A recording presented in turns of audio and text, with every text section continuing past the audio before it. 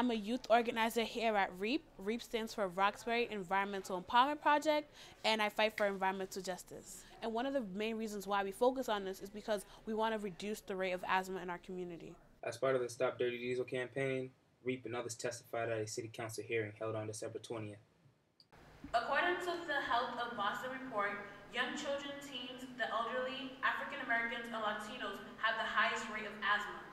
Roxbury, Dorchester, and the South End and Mattapan have the highest asthma hospitalization rate for children under 5 and more than 5 times the state average.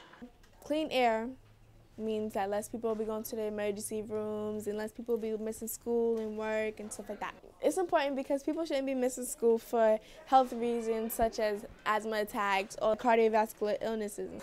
Diesel pollution in Suffolk County contributes annually to 43 premature deaths and 7,350 lost workdays. We are part of the worst 1% of the counties in the country of diesel pollution. Our campaign, Asthma and Diesel, is about getting retrofits on city-owned vehicles, construction trucks, to change them from diesel to cleaner fuel. In the public sector, we want Boston City Council to pass a diesel emissions reduction or clean construction ordinance. In terms of the private sector goals of this campaign, we're hoping that we're setting an example in the private sector and through our advocacy to encourage private institutions like hospitals and universities to adopt their own clean construction policies. Environmental justice is about residents from low-income communities and communities of color having a say in what happens in their neighborhood, and this hearing is a wonderful example of young people from our EJ communities leading the direction of our city's future. Since when is exposing a dangerous toxin like diesel emission fuels to anyone okay? Because of careless decisions like that, myself, as well as countless of others, are cursed with things such as asthma, diabetes, lung cancers, and a whole bunch of health concerns that no one deserves to be hassled with.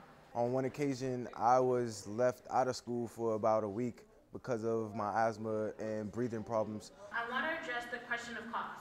Cost cannot outweigh the health and well-being of the residents of Boston. Cost cannot outweigh the survival of those living with chronic health conditions. Investing in diesel emission reduction is a smart policy because it saves money in the long run. For every dollar we spend retrofitting diesel engines, we save $12 preventing healthcare costs such as emergency room visits and preventing lost workdays. This type of prevention needs to be our priority. This campaign success impacts me because since I was born, I always had asthma. And so that always has affected me in doing sports and any of the physical activities that I wanted.